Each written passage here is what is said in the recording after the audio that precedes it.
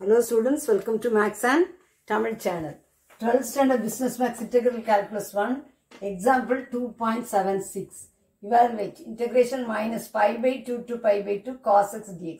இதை ஈஸியா எப்படி பண்ணலாம்? எப்போ pi by 2 pi by 2 same நம்பரா இருக்கணும். சைன்ஸ் இங்க minus plus same number minus plus. அப்ப cos x இது ஒரு f of x. இப்ப f of xங்கிறது என்னது cos x. அப்ப என்ன பண்ண f of minus x x இருக்க இடத்துல minus x cos minus x x இருக்க இடத்துல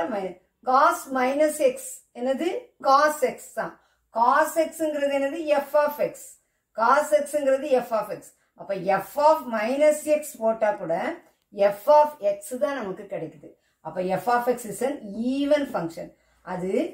even functionஆ இருந்தால்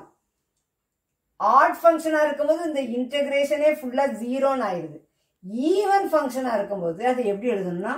2 into 0 to pi by 2 ஒரு லிமிட்ஸ் இருக்கு இல்லையா அந்த லிமிட்ஸ் எப்படி எழுதணும் 0 to pi by 2 போட்டுட்டு ஃப்ரண்ட்ல என்ன போடணும் 2 ஈவன் ஃபங்க்ஷனா இருக்கும்போது equal to 2 into 0 to pi by 2 f of x என்னது நமக்கு cos x dx 2 into cos x integrate பண்ணா sin x அப்புறம் 0 to pi by 2 limits apply பண்ணணும் 2 into xல sin pi by 2 upper limit minus lower limit sin pi by 2 minus sin 0 ஓகேயா sin pi by 2 என்னது 1 2 into 1 sin 0 0 அதனால இது வேண்டாம் 2 into 1 answer என்னது 2 ஓகேயா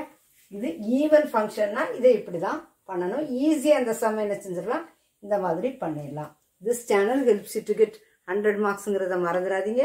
சேனலுக்கு சப்ஸ்கிரைப் பண்ணுங்க தொடர்ந்து வீடியோஸ் கிடைக்க பெல் பட்டனை கிளிக் பண்ணுங்க